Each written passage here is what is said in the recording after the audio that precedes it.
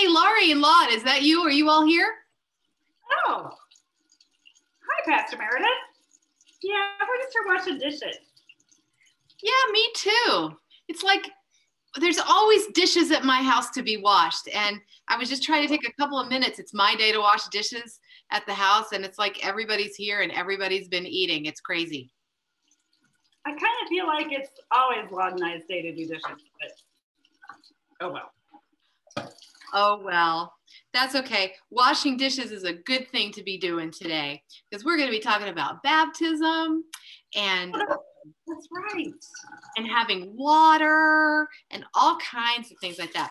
Yeah, I'm going to rinse. Mm-hmm. I shouldn't just be letting the water run. Well, everyone, welcome to Celebrate Wonder. I'm Reverend Meredith Brown, our lead pastor at Douglas Avenue United Methodist Church, here at my kitchen sink with my sponge and my scrubby brush.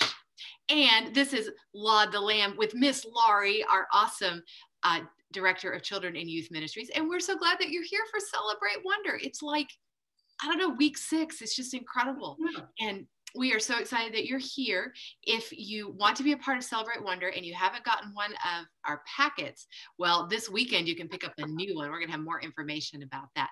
But we love to be able to have this time with you on Wednesday evenings at 6:30. And I think I'm ready to dry my hands and maybe go find my Wonder table. What about you, Miss Laurie? I think I'm ready too. Laud, how about you? He's just ready to quit doing dishes. So, yeah. See you in a few minutes.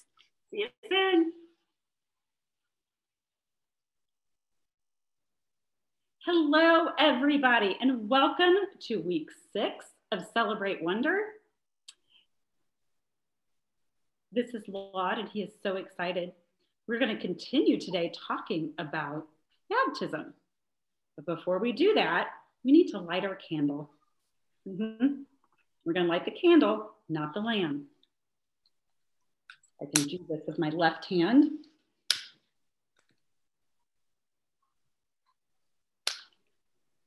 Okay. We can't forget to put up our faith word, which is still this week, including everyone. How are you, Pastor Meredith? I'm good. I'm so glad that include is still our word, that we're including all of God's children in God's love. I think that's exciting. I agree. Well, and it also makes me think about our Bible story for today. So we hope that everyone will read that out of their Bibles. And today in Celebrate Wonder, it is from Matthew chapter 3, verses 3 through 17. And it's the wonderful story from Matthew of Jesus's baptism. Now, when you read it from the Bible, you'll see that it starts not with just Jesus showing up to see his cousin John the Baptist to get baptized by the River Jordan, but it starts with all kinds of people who've been coming out to see John, to be baptized, to repent of their sins, to say they're sorry, and to accept God's love for themselves and to turn their lives around. And so all the people are coming out and they're being included in that baptism that John is doing. And then we see how Jesus comes out also. Just like everybody else has been coming out to see John, Jesus comes out to see John. And he is baptized. And remember, baptism uses water. I've got my water right here. Like we were washing dishes earlier. And it uses water to help us remember that we're just washed clean in our baptism. And Jesus has the same thing. And when he comes up out of the water, the voice of God is heard saying, "This is my beloved Son with whom I am so well pleased." I'm so happy with him. So this helps us to remember that God not only loved Jesus and was so happy with him, that we're included in that too as people who love and follow Jesus, that God loves us so much, whether we're baptized or not, and that we are included as well in God being pleased with us, which is, I think, a really nice part of the story. Well, I have a question for you guys to think about, and I hope that you'll use your packets and you'll ask these questions too at home together. But how do you imagine John the Baptist, who was out there baptizing, what do you think his face looked like when Jesus said, "Hey, John, will you baptize me?" What do you think John's face looked like? That's a good one. Surprise? Me? Or Yeah. what about you all out there at home? Why don't you make a face? What do you think John looked like? Nice. And one of the other things we learn from our Bible story is that the voice of God is heard. Isn't that interesting? It's just a wonderful part of that story. What do you think God's voice sounds like? Hmm. Do you think God's voice sounds like this? Might. What about you, Laurie? What's a fun voice you think God's voice might sound like? Maybe Morgan Freeman. Well, Evan Almighty and what's the other one? Bruce Almighty? Bruce Almighty. Thank you. Maybe like Morgan Freeman? I wonder. I think about that. I think because of those movies, I think of Morgan Freeman. I wonder sometimes if the voice of God sounds like the wind, because it's like the Holy Spirit. And sometimes we talk about the Holy Spirit being like a wind that blows through. If God's voice sounds like the wind, I don't know. Hard to tell. Well, we hope that you'll ask those questions with your family and whoever's in your household that you're talking with, that you'll use your Wonder Cube and roll for some questions as well. But as we go into watching our Bible story for today, why don't we have our prayer together? And why don't you say a line after me? Is that good? Mm-hmm. Okay. Dear God. Dear God. Help me to show your love. Help me to show your love. And to include everyone. And to include everyone. Amen. Amen. Okay, we're gonna work on including everyone just like God includes us. And let's watch our Bible story now. See you back here in a few minutes.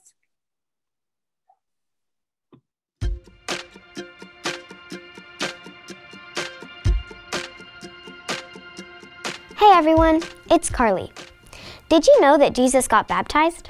When Jesus decided to get baptized, he went to the Jordan River where John the Baptizer was baptizing a bunch of people.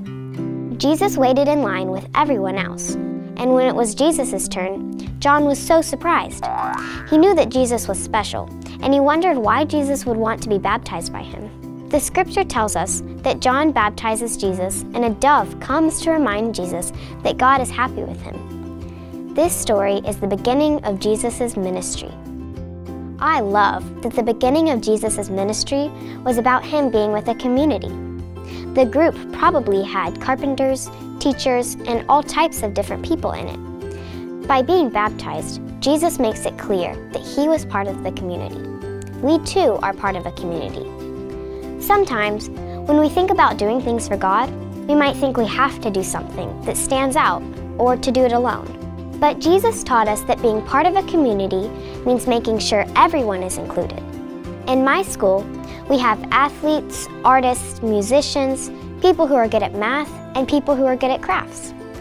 All of us are needed to make our school community work. When our team has a game, the band plays music to keep their spirits up. When we have arts and crafts show at school, the math club students help by taking payments and counting the money. We all work together and use our gifts to help the community. By being baptized, Jesus shows us how important it is to be included in a community. And we honor his example by sharing our gifts with one another. Now, it's your turn to wonder.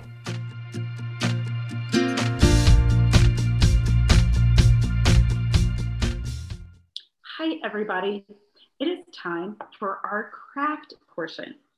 Now, we talked a little bit last weekend during small talk about remembering your baptism.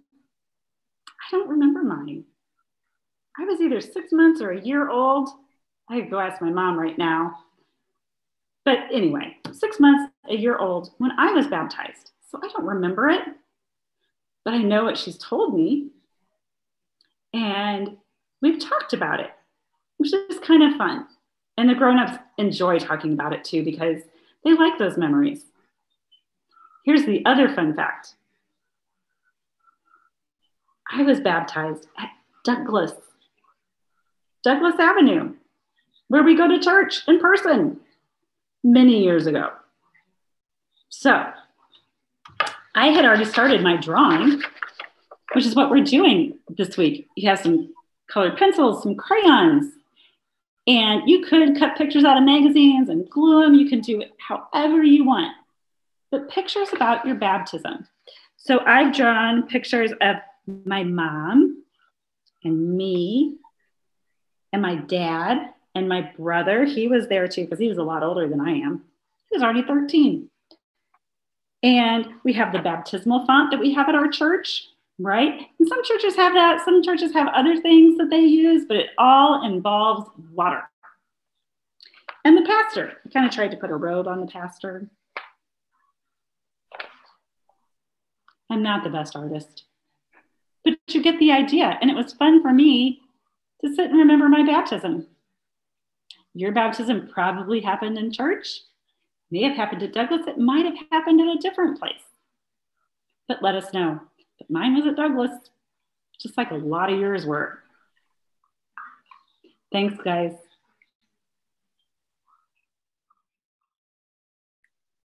Okay, adults, it's time for your spiritual practice for this week. And of course, as we've been talking about Jesus's baptism, I hope that you've been remembering your baptism or thinking about baptisms you've witnessed. You know, if you would like to be baptized and have not, feel free to get in touch with me, Reverend Brown at Douglas Avenue United Methodist Church. I'd love to talk with you about that.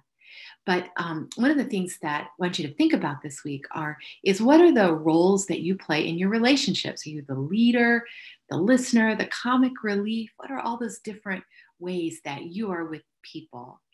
Because, you know, we all have roles to play and we all have gifts. And baptism is a way that we show and remember that we are so gifted by God and so loved, and that God honors our gifts and uses our gifts. So this week, I'd like for you, adults especially, if you want to, get a bowl of water and dip your hand into the water and drip the water off your fingers. And remember, as you feel the water leave your fingers, that you have gifts. And you can say this prayer if you want to. It's right in a packet of material if you'd like to. With every drop of water, I remember your love. With the gifts I have been given, I will share your love. And with your happiness, I will be an example of love. Amen.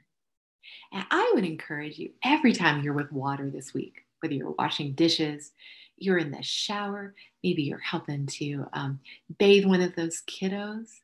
When you feel that water, remember with every drop of water, I remember God's love. With every drop of water, I remember God's love. Have a wonderful week, grown-ups. Thanks. Welcome back to the Wonder Table, everyone. As we come to the end of our time together, you can see that Miss Laurie and Laud and I have bowls of water. So we hope that at some point this week that you'll use your resource and get a bowl of water out and do this spiritual practice together with your household. You know, water is an important symbol of baptism. And whether we've been baptized or not, we're all still connected through baptism, because baptism is something that we do especially with our church community, with our church family. It's not something we do on our own. It's something that connects us together in faith with our church family, which I think is just really neat, particularly right now where we're having to spend a whole lot more time at home and we're not able to be together face to face. We're still connected together in our baptism. So one of the things to think about this week and talk in your household about is, why do you think we use water during baptism? Miss Laurie, why do you think we use water during baptism? I think it shows us it's like a new beginning, washes things away, kind of like a cleaning. Like a cleaning, yeah, for sure. Cleaning dishes, cleaning ourselves. Absolutely. Well, and water has lots of meanings, doesn't it? Water, when we use water, we remember that, when we're born, when we're physically born, there's a lot of water involved. We talk about when we're born, we come through the waters of birth, and it helps us remember that too, that when baptism is a time when we're made new. And anytime we remember our baptism, we're made new in that. What do you think, Laud? Oh, he's drinking water right now. Excellent. Oh, and there's Oreo. Oreo wants a drink too. Yeah, we have to have water to drink every day, don't we, to live? It's very important. I hope their water dishes aren't empty. Oh, maybe Oreo's water dish is empty. I don't know. Well, we invite you this week to get some water with your household and to put your hand into the water, or your nose, depending on who you are. And lift your fingers up and watch the water drip off. And to remember, you are a child of God. You can even touch the water to your head to remember. As you're doing that, you can say, whoever's in your household, say their name, like, Laud, you are a child of God. I find happiness in you. And Miss Laurie, you are a child of God. I find happiness in you. Yeah, you're saying it too in your own way. He says you're a child of God and happiness in you. Thank you. And everybody, all of our Celebrate Wonder, you are a child of God and we find happiness in you. We love you. We're so glad we're connected in baptism. Yay. You know, I can't believe it's already been 6 weeks. We have our celebration chart here. We're still celebrating lots of different kind of Christmassy things that could be all year round. You can share good news anytime. We need a lot of that right now. You can act on your faith and sing a happy song. Laud and I sang a happy song in the shower last weekend. Yeah, you can do all of these things. Just remember, make those check marks. You can even make a game of it. But we have our next kit to pick up. Can you believe it, Pastor Meredith? I'm so excited for our next Celebrate Wonder kit. For our next kit. And this is really exciting. When you pick up your kit, your goodie this time, you've probably heard of these, are these hot chocolate bombs. You know, you put it in the mug, you pour the hot milk over top of it, and poof, hot chocolate. Oh my goodness. It's like a baptism in warm milk and chocolate. It is. So, for those of you that come to the church on Saturday or Sunday, Pastor Meredith, you're going to have to help me with the times. Okay, this Saturday, which is January 16th, from 10 to noon, you can pick up your Celebrate Wonder kits and your goodie hot chocolate bomb, as well as a Star Word if you want to pick up one of those. And then again, also on Sunday, January 17th, from 1 to 3. Same thing. Just come to the back parking lot of Douglas Avenue, wear your mask, and you can get your new Celebrate Wonder kit, get a Star Word if you want to, and get your wonderful hot chocolate bomb treat. I'm so excited. So is Laud. We can't wait to see you. So we hope to see you this weekend. Know that we love you and we love doing Celebrate Wonder with you. And we can't wait to see you this weekend. And we can't wait to see you next week too. Yes, and Luna wanted to say bye too. Bye, everybody. We'll see you this weekend and see you next week. Oh, one more thing, everybody, before we go. I forgot to say, make sure you stick around and watch your singing. We have our music video next, the song Welcome. Okay. See you later. Bye.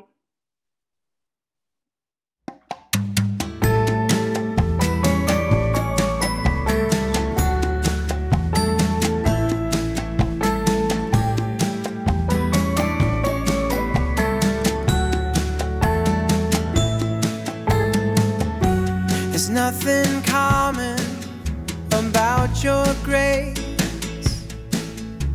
the way you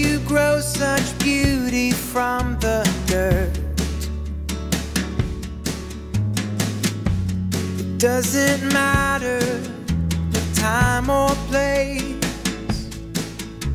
You're right here with us even when we hurt.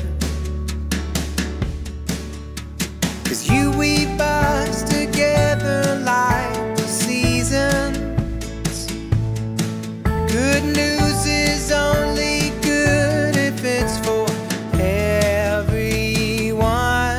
So we welcome, 'cause you welcome. Oh, we bless,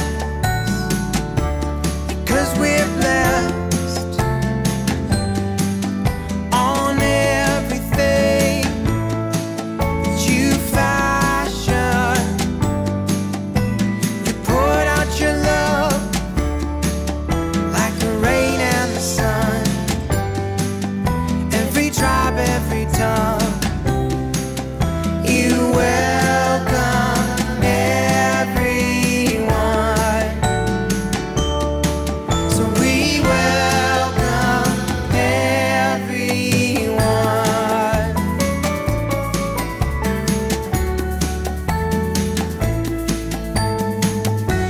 The tallest tree grows from the smallest seed.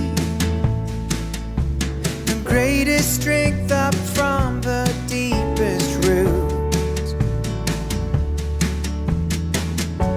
And there's a story in every leaf, a ring for everything that we've been through,